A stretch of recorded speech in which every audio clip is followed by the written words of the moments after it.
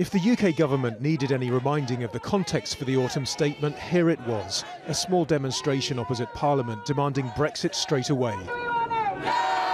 Of course, it's not quite as easy as that. And in the Commons, Philip Hammond admitted the continuing uncertainty is already having an impact, with the Office for Budget Responsibility saying it means 2.4% less growth over the next 5 years.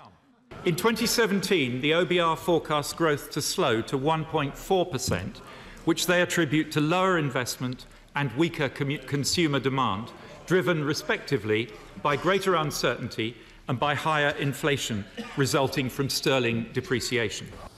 Hammond outlined new funds aimed at increasing investment in affordable housing and new road and transport links, though perhaps not on the scale of Crossrail, already Europe's largest infrastructure project. This is an example of an infrastructure project that was well underway before the referendum vote. With his new announcement, Philip Hammond hopes to encourage infrastructure spending that'll help thousands of businesses across the country. But his critics say what the economy could really do with is clarity over the country's future relationship with the European Union. Hammond also announced the government will have to borrow around $150 billion more over 5 years than expected before the referendum. And he pinpointed one immense challenge when the UK goes it alone: productivity.